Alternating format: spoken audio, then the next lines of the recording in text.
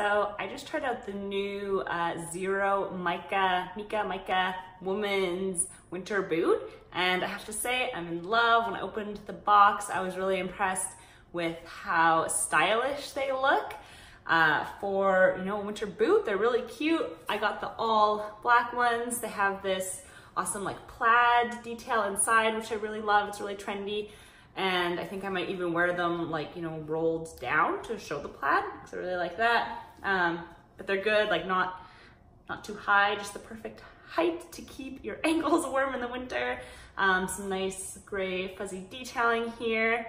I love that they kind of look leathery, but it's actually all synthetic material, which is great for me. I'm vegan, so I've been trying to get away from leather boots, but it's hard to find a warm, quality winter boot that's not made of any leather. So I'm really excited that these are all man-made materials.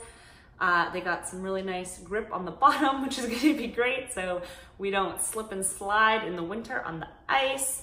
But they still have like really great flexibility. Like, I mean, look at this. What winter boots can you like roll up like that? They're always so hard and rigid, like your foot is in a block of cement. So I'm really excited that these will still give my feet some movement and flexibility, because I think that will help. It'll help you better balance and maintain your footing on, like icy, snowy slopes, walking even just like through the city in the winter can, it gets all like packed and icy and rigid and bumpy, and it's just a disaster to walk through. So I think still having the flexibility of your foot to be able to walk over the terrain is going to be really great. But even though they're like thinner than your typical winter boot, they still feel like really cozy, like it gave my foot this cozy sort of hugged sensation that I really liked, almost like a big fuzzy sock, but I can tell they're going to be really warm for the winter. Really stoked to wear them this season.